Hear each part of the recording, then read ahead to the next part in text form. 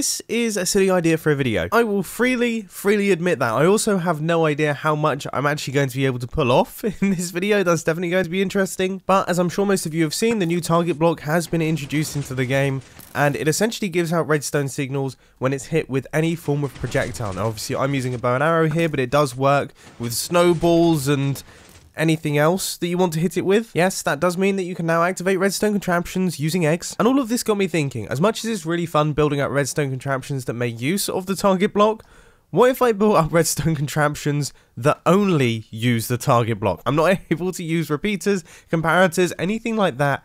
I'm only able to make use of the target block from a circuitry. First things first, double piston extender. This is always a pretty good way to start things because it's a decently complicated circuit without being too ridiculous, and I've made a start here already. So if we place in a handful of blocks, you can see if we fire a snowball into this target block, we've kind of got the first section in place. So there is our extension. It has spat out its block. It has done a double piston extension. The problem is now the retraction. The retraction is going to be interesting because I need to fire this one and then fire this one, and that involves a little bit of delay. And when it comes to creating delay with target blocks, instead of dealing with ticks and a repeater and things, you actually deal with blocks traveled. So my snowball here has to travel 3 blocks, which takes slightly longer, adding some form of delay, I guess. I'm already starting to think this is a ridiculous idea for a video. Alright, here goes. So I'm going to grab my snowball. This is the target block that matters. And go. Okay, so wow, that's a problem that I didn't expect to face. My snowball actually missed. So it missed the target block, which could be a bit of an issue. Let's see if I was on the right track. Not quite, but that's hilarious. After a little bit more work, now everything seems to be functioning, and this might just be the silliest redstone circuit I think I've ever made. But that is a double piston extender, all fully functional, making use of only target blocks. Alright, let's step up the game. And I'm getting a little bit nervous now. What can we build? I thought it was worth giving this a go. It is so close to working, but just not quite. I'm sure there's something that we can do here, though. I'm going to be honest, I've spent far too long on this thing, but I have to say I'm quite proud of it. So this is my absolutely tiny, vertical, flush with a 4, double piston extender that only makes use of target blocks. Look at this thing.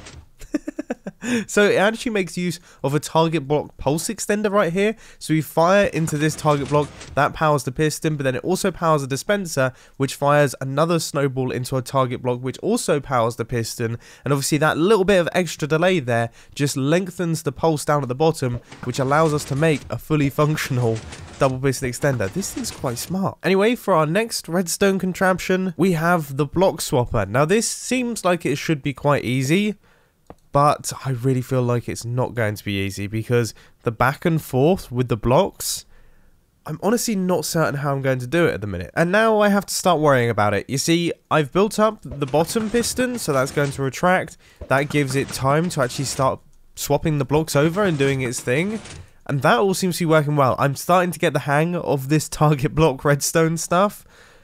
But still, the back and forth, I mean, I suppose we could make use of some T flip-flops, but how on earth do I even build a T flip-flop out of target blocks?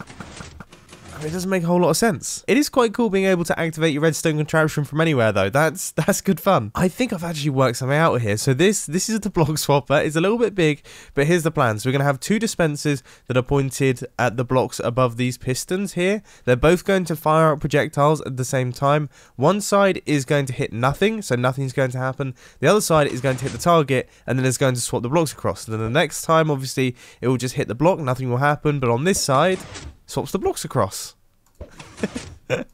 It's like one of the funniest solutions to a redstone problem I've probably had to come up with, but it actually works quite well. Let's see if it functions in practice. This might just be the biggest block swapper I've ever made in my life. I mean, look at the size of this thing. It is only 3 blocks wide. I've done quite well there.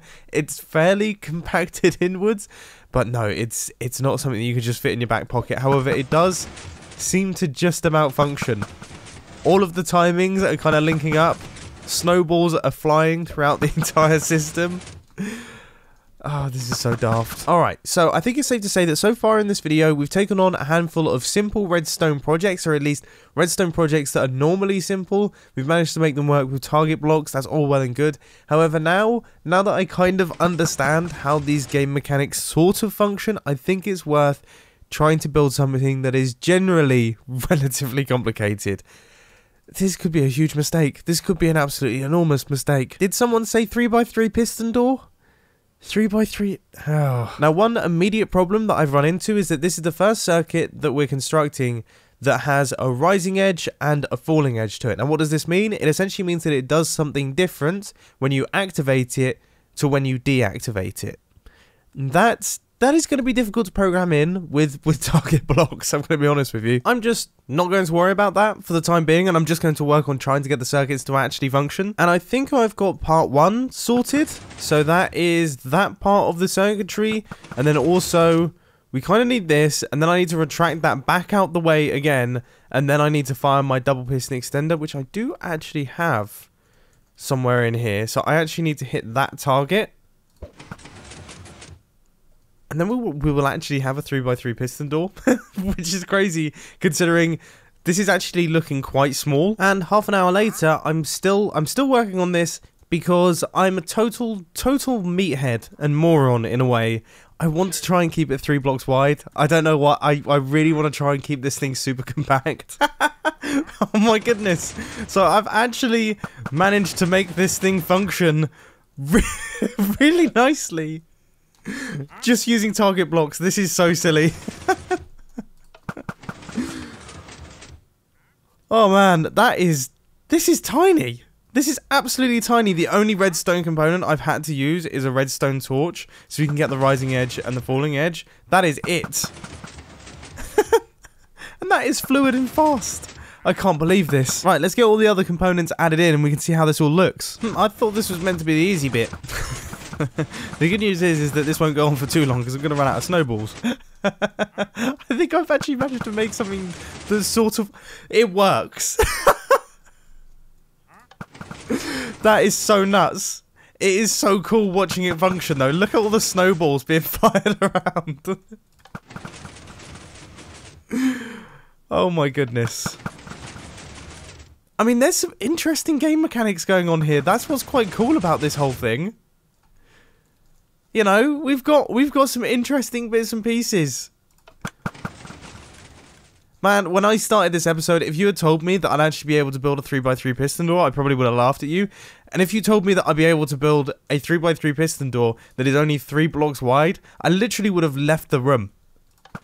I mean, look at how we started. In fact, you know what? I'm almost tempted to go back to the horizontal double piston extender to see if we can improve the redstone here, because this is a mess. All right, let's give it a go. How small do you think we can actually manage to get this thing? I genuinely think now that I have a slightly better understanding of how we can make use of the target block to create pulse extenders and things like that, I genuinely think we might actually be able to make it really compact. Or at least decently compact. Right, let's see if we've got part 1. Kind of. But actually kind of not. That's curious. Cool, that's a way to make an even longer pulse extender. So then we could... Ooh, that could actually be on... We could be on something there. I would be really chuffed if this just works. Yes! I kind of thought it might. That is so cool.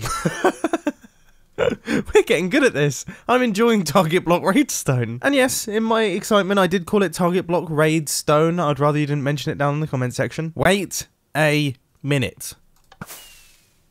You can fire fireworks horizontally now? I feel like I've missed the boat on this one. I mean, is that gonna... Goodness me, that is a short travel time on that firework, but I need to do some investigation work here. No! Oh my goodness, that could have been so cool. Hold up, because all is not lost. If I just give this a try... Yes! Oh my goodness! Oh my goodness! I'm sure I'm not the first person to realize this, but this could be seriously awesome for like sending redstone signals. Give me a second. But seriously, when did they add in horizontal fireworks? Was that Minecraft 1.15? Now that I think about it, I feel like it was Minecraft 1.15. Okay, redstone signal, be sent. Off you go. Oh. Well, what's happened here? Is it one of those things that's just a tiny bit unreliable? I mean, that is so cool. If this was more reliable, it would be the best way to send redstone signals across the sky.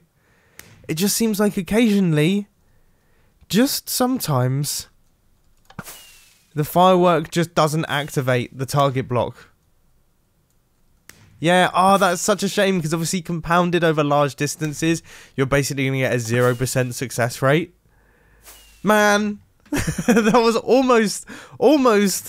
almost incredible. Anyway, this has been incredibly fun. It's been a lot of fun messing around with the new target block. Obviously, none of these redstone circuits are particularly practical. I don't expect anyone to build them in their survival worlds or anything like that, but sometimes it's interesting to challenge yourselves with these things. Anyway, I hope you enjoyed, and I'll catch you in the next one. See ya! Now, you may notice I do have a slightly strange voice for this video. I seem to have a bit of a blocked nose right now, and a small sore throat. Don't worry, okay, the obvious thing that everyone is now going to comment is that I have the coronavirus. No, I don't think that's the case. There's no confirmed cases near me. I would have to be the first. Don't have any other symptoms. I'm just a little bit under the weather, alright?